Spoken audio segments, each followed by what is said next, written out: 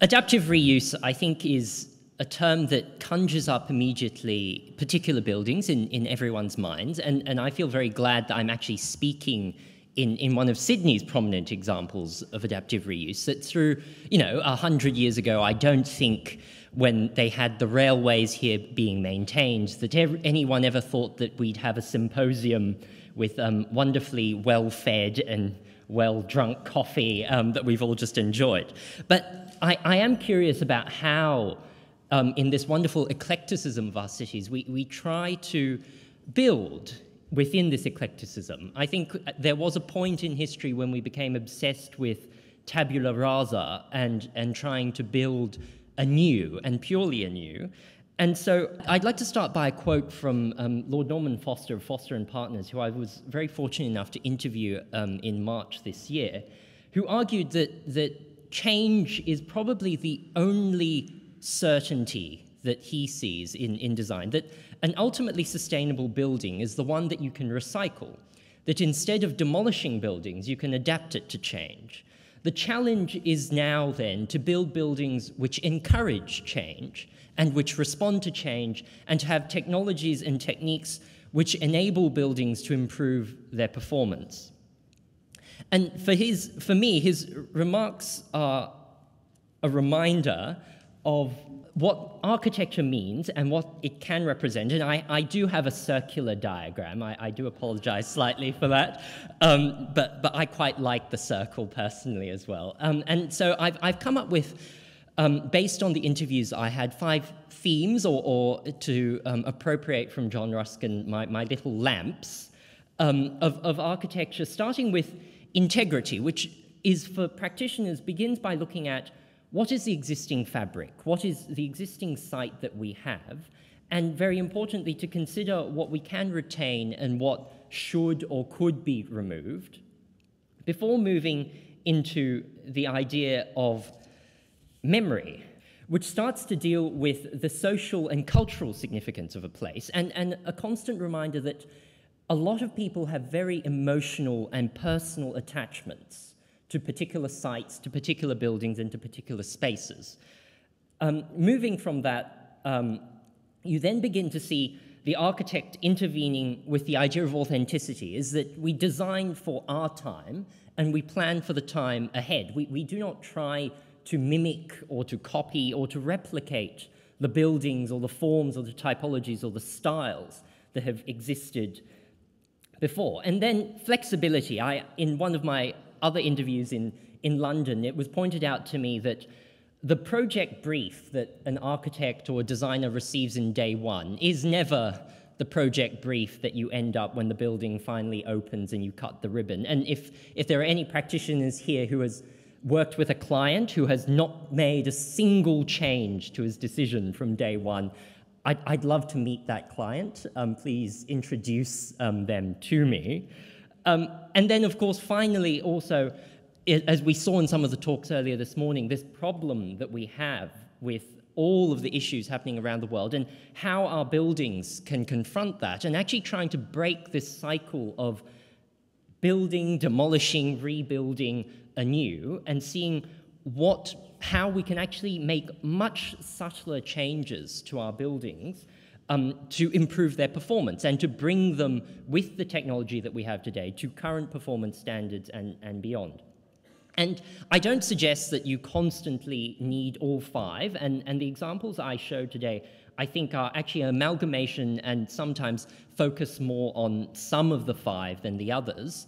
But these were just 5 principles that really became very prominent as more and more of these interviews took place in my research. So I'd like to take you all on my holiday earlier this year, and I've got 3 examples here, one from New York, one in Hong Kong, and one in London, which also look at 3 different ways of how different architects have tried to work with the existing fabric. The first one in Washington Street in New York is a placement atop an existing building. I then have the Central Police Station in Hong Kong, which is beside, and then one which is probably more integrated and probably the most subtle, and I'm going to go into a bit more detail with that particular one today.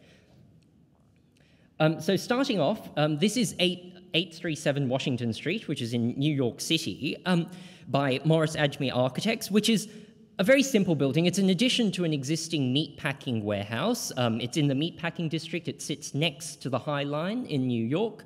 And for this particular architectural practice, it was about this convergence of the city fabric. The site on which it's located is, for those of you who know New York, is where the original grid of Greenwich Village meets the Commissioner's grid of 1811, which is where the famous, we get Fifth Avenue, we get all the streets, we get Times Square. That is the 1811 grid that was then imposed, I suppose, upon the landscape. And the twisting of the steel structure, which was part of the 5-story addition, is how the architect came to decide and tried to integrate, at his commercial office space, integrate the different and the convergence of city grids upon this particular site in a distinctively different materiality to the existing building as well, and also, of course, in reference to the materiality of the High Line, which, of course, was this very strong, clearly defined steel structure.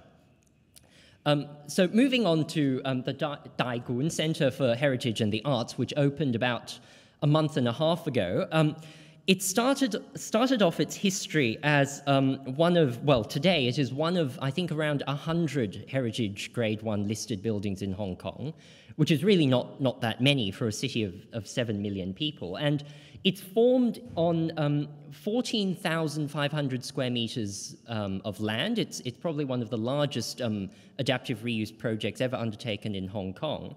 And it comprises of 3 main components. We have here the Central Police Station building in the turn of the century Edwardian style. We have the jail cells and police married headquarters, and then also the Central Magistracy. And in Cantonese, Daigun translates into big station, and the wonderful colloquialism is that you could very easily be arrested, tried, and jailed, all conveniently within this same centralized location, on that note about efficiency and use of space. But it's now become, with additions by Herzog and de Meuron, who put in 2 new interventions to create this new Center for Heritage and the Arts. And you can see here in the background there these new aluminium, they're semi-porous. They range from being entirely porous to semi-porous components, which is at once a reference to this convergence of cultures. You can see here the use of Chinese tiles above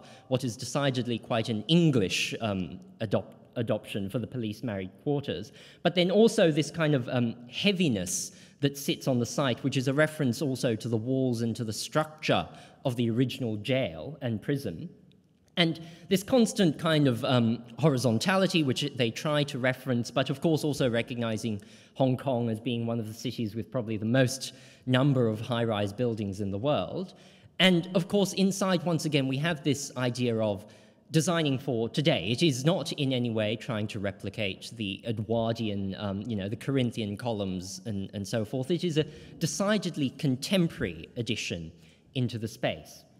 And then finally, I've got the timer on the side, so I am speaking slightly quickly. I want to take you to London, and this is also the recently opened Sami Ofer Centre, which is part of the London Business School complex, which has taken over from the old Westminster Council House in London, in Marylebone. And you can see here, just there, that this is really the only visible addition onto the northern facade, and there was a preservation and conservation plan that came with this project. And it's actually by the same architect across 2 different periods. We have a late 19th century edition, which is actually in solid masonry, and then his early 20th edition, which is actually a steel-framed building, but then clad in stone, in Portland limestone.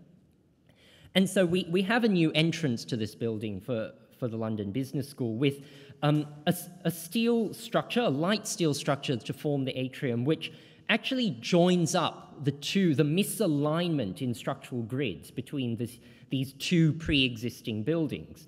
And out of that, for the architects, I'm very grateful to them for supplying me with this imagery. This was part of the demolition, which replaced a 1960s infill building, because this building had already been bombed during the Blitz in World War II.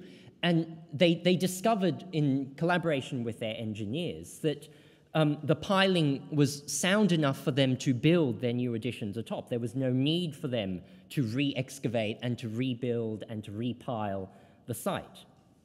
And out of all of this is, you get these wonderful new courtyard spaces which are opened up again, which were once filled in with all kinds of store areas and temporary kind of structures that infilled the building. And also, new connections between the two buildings in, once again, this decidedly contemporary manner. And then also going down into the details. So we see here a bronze fixture, because English heritage had demanded that these either be retained, and they were found to not have been retainable. But so this is actually, I believe they start off with 3D printing prototypes to work on the ergonomics, of the shape, and of course to bring the glazing up to current acoustic and heat standards, and then also, of course, reintegrating things like this wonderful thing called electricity, fully integrated into part of the building. And also, of course, keeping, so this site is still used by Westminster Council, and there is a device that splits it between, this is currently in a lecture theatre mode for one of the classes at the London Business School, but it can actually be opened up to double the space for when council actually uses it for its meetings. And also all those microphones being lowered for politicians to have their time in the spotlight. And also this clear use of the same materiality, but once again, interpreted in a deliberately different manner. And I think that draws me, these were some of the other case studies that I took. And it's starting to, in this time where we have seen some problems, and we are living in a world that is becoming increasingly complex and challenging and dire, that we should think about our cities not just as problems, as problematic, as remove and rebuild, but actually as sites of wonderful opportunity and potential. And that actually many of our existing buildings, even though there are problems in them, they are not actually the be-all and end-all. And that we should start to move away from perhaps this early modernism, that there is a bit of tabula rasa, as I mentioned very early on, but that our city's life is in the vitality and the fact that it does come from multiple periods throughout history, and that we are merely one tiny portion of this era. I suppose I'm young enough to hope that medicine will advance enough for me to be at the next centennial celebration, the bicentennial celebrations, perhaps. But that we actually are part of a much wider legacy and story of our cities, and that this is a temporal and rather than a fixed moment in time. So thank you very much.